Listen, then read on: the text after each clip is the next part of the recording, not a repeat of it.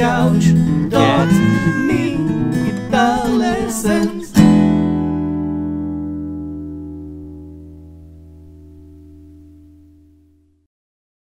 Hey there, Lick and Riffers! Welcome back to yet another awesome guitar lesson here on Lick and Riff, in which we're going to start the slide guitar series. Yep, I have a slide around my little finger, and so will you by the end of this video. In this video, I'm going to show you the basic slide techniques that will enable you to play awesome slide guitar music with finger style, of course. In this video, we're just going to learn the very basics. Then we're going to progress in subsequent videos to open G tuning slide and open D tuning slide, and also to slide soloing.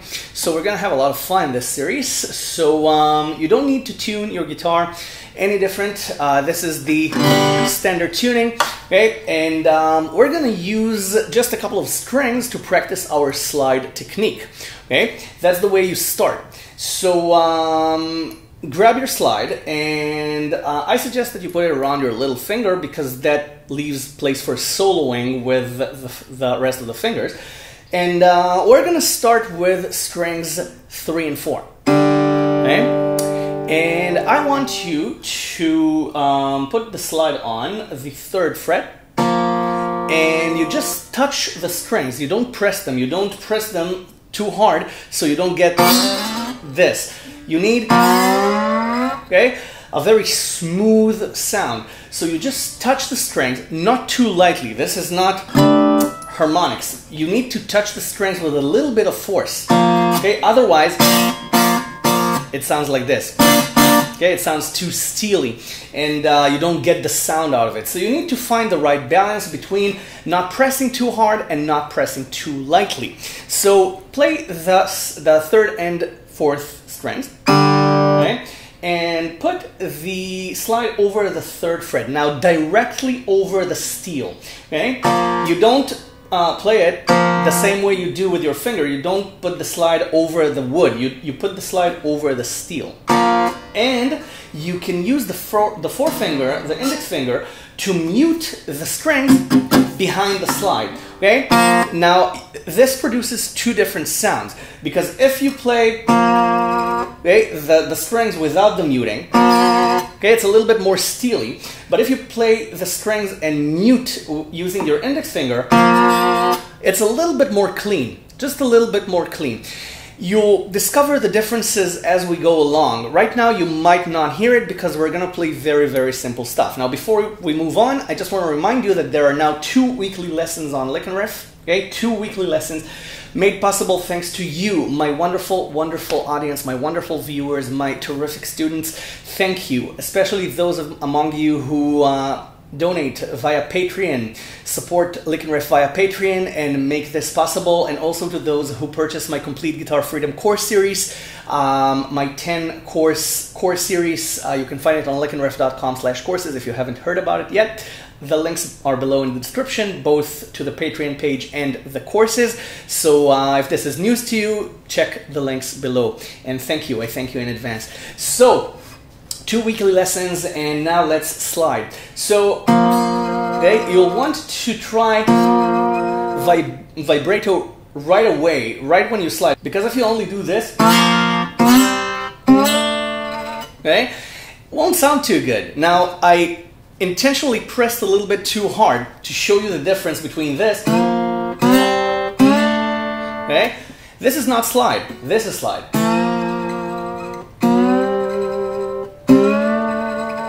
Okay, you need to vibrate.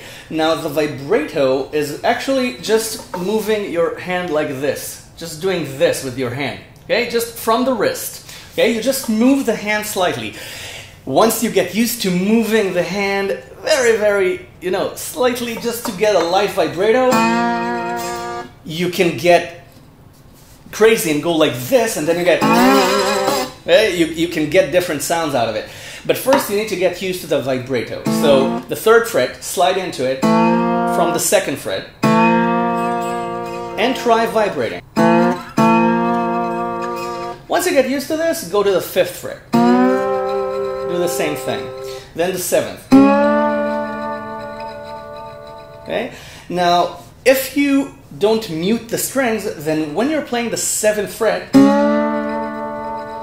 you'll discover that you get an echo sound. And that's because you're also producing the harmonics there.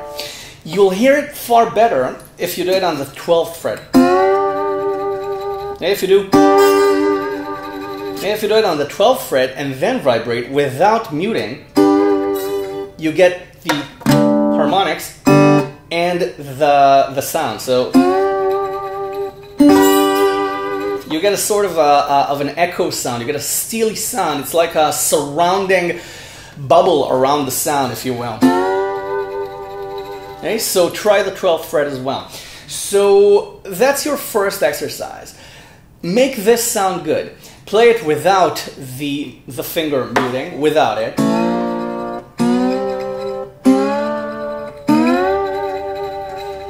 Okay? And then play it with the mute. You see, it's a bit of a stronger sound. Okay? So practice this and then slide down. Slide down to 10, then to 7, then to 5, then to 3, then 3 to 2. You can slide really slowly. Okay?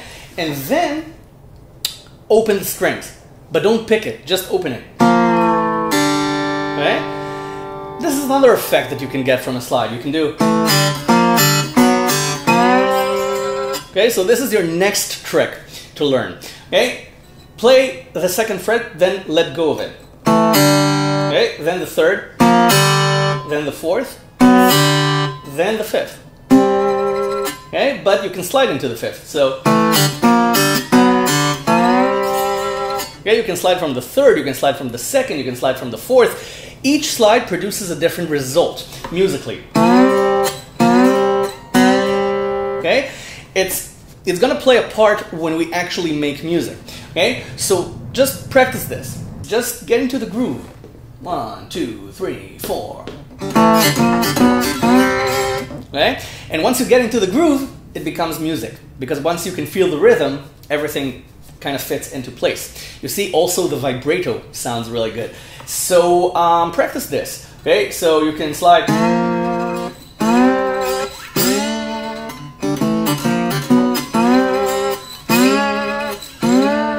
Okay, you can do 5, 6, 7 as well, and then add the 2nd string to it. And now at first it might sound weird, but you're gonna have to find your balance. Okay, so you hear all 3 strings. Okay, strings 2, 3, and 4. Okay, and again, try frets 3, 5, 7, and 12. Okay, and once you get used to the 2nd string as well, you can try strings 2 and 3. Okay, and okay. Now this is the point where we try a little bit of soloing. Just a little bit of it, okay? Which is basically everything that I just showed you put together, okay? You can do 5 slide to 3 and then you let go of it, okay? Okay, just let him scratch. Okay, so, okay? You can do 5 to 3 on strings 2 and 3, 3 and 5, 3 and 4. Okay, you can do 5 slide to 3 and then just let go. And that will produce the open strings on strings 3 and 4. Okay? Also on strings 2 and 3. Okay?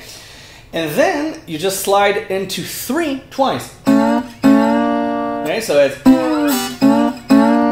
okay. So do it on both string sets. Okay, strings 2 and 3 and 3 and 4. Now you can use the index finger to mute, you can play it without any muting whatsoever.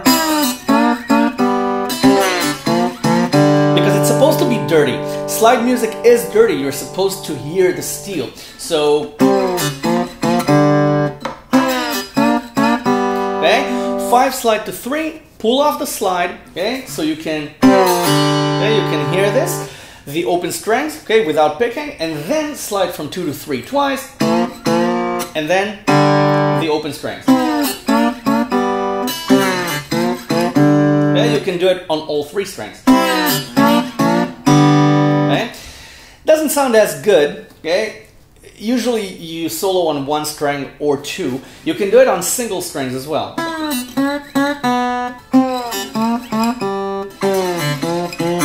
Okay, this one ends well with the 3rd string. Okay, or okay, slide back to 5, and then when you're ready, slide to 12. Okay, play 5 slide to 3, pull off the slide, and then slide to 12 and vibrate like heck. Okay, so okay, on strings 3 and 4. Okay, on strings 2 and 3, on all 3. Okay, and just because this is standard tuning, you can practice, instead of this, you can practice on 3 and 3 on strings 1 and 2. So you can do, okay, on strings 3 and 4, and then slide to 3 and 3 on strings 1 and 2. Okay, it's the same as this. Okay, but okay, you just practice another string that way. Okay, so there's not much of a difference. Okay, so you just practice. Now it's really difficult not to press it. Okay, there's a nut extender that you can buy that actually lifts the strings and makes the guitar kind of a lap steel thing. And once you practice this, you can actually try playing slide as lap steel. You just play the same thing, and then you see the frets. You hold you hold the slide in your hand, and you play exactly the same thing. And you use these fingers, okay, the 3rd or the 4th finger, to mute. And it's actually easier than okay, it's a lot easier than playing slide with the guitar upright. Right?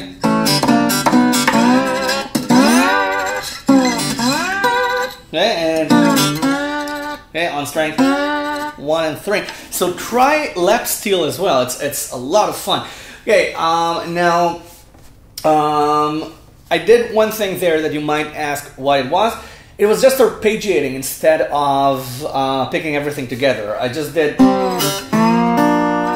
something like this, and then I did something like this. I just picked strings 3 and 4, and then the 2nd string. Okay, and then I picked the open 2nd string. I don't remember exactly what I did, but this kind of moves on to the next lesson. So I will see you the next lesson, the next slide lesson, and any other lesson here on Lick and Riff. It's all for free. So thank you very much. Click subscribe if you haven't yet. There are hundreds of free lessons here, and I'm always happy to have new viewers and new subscribers. So thanks for watching. Go slide, and I will see you the next video. Bye for now.